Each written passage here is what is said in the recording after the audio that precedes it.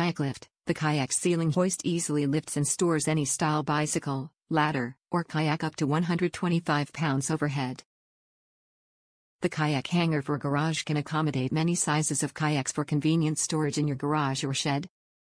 Easy installation. The heavy gauge bike hoist for garage ceiling comes with plenty of premium rope for use on ceilings up to 12 feet tall and can be mounted either parallel or perpendicular to your joists for your convenience. Unique rope brake. Designed with an innovative automatic locking brake that pinches the rope with every pull, the Canoe hoist allows one person to raise the cargo themselves. A wall cleat is provided to tie off excess rope after lifting your load.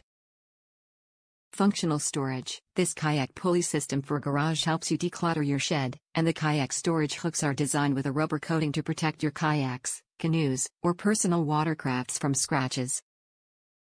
Product details: materials, rubber, rope, and metal. Top reviews from the United States.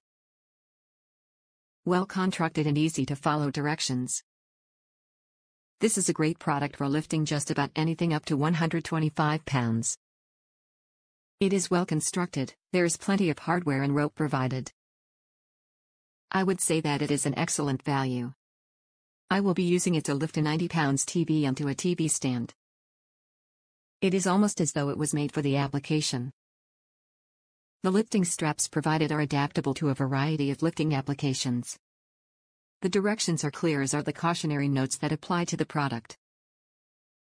Please note that the mechanical advantage of the pulley system is only 2-to-1, so be ready to do a bit of tugging. In my application, I will be providing 45 pounds of lifting strength to lift a 90 pounds TV. This is right at the normal lifting limit of the average person for a single person lift. This postscript: the TV lift was successful. Although the mechanical advantage is 2-to-1, there are also the frictional forces in the pulleys that have to be overcome. Those forces have to be taken into account when estimating the hoisting strength required for the lift. Fortunately, I was able to provide the extra force necessary to complete the lift.